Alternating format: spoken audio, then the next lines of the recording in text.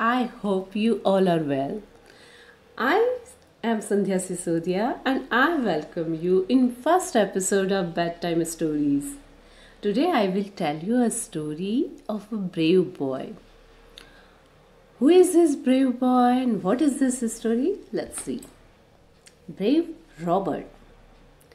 How Robert get his name? Let's see. Robert was born with a weak leg. He could not play or be like other children. But his parents loved him. For them, he was the most precious child in the world.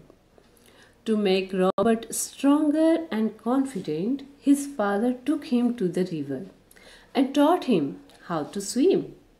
His mother gave him nutritious food. Robert grew up to be a confident and brave boy.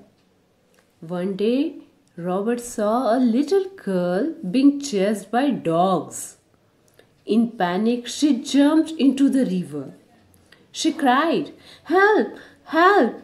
She did not know how to swim. Without a second thought, Robert jumped into the river and saved the girl. From that day on, the villagers started calling him Brave Robert. So now you know how Robert got his name. I hope you like this story. But what do you learn from this story? Let me tell you.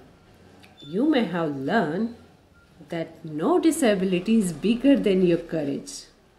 You can defeat any bad situation or difficulty with your courage. I hope you enjoyed this story. If you like this story, like, share and comment.